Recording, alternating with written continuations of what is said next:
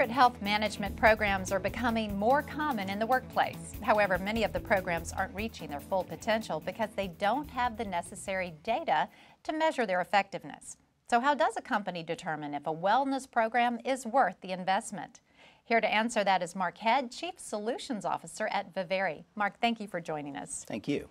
So historically, ROI has been a difficult metric to measure. Why is that?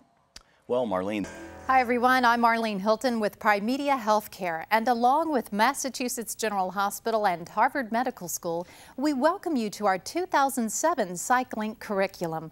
A huge key to flexibility and streamlined workflow is our $5.5 million studio facility and its groundbreaking virtual set technology.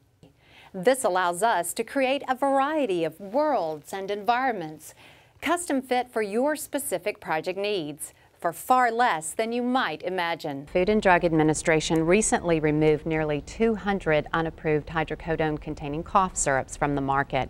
So is it safe to say that this has been a pretty big development in cough? I think you can. That's Obviously fewer hydrocodone cough products available then, but it still comes down to hydrocodone versus codeine, correct?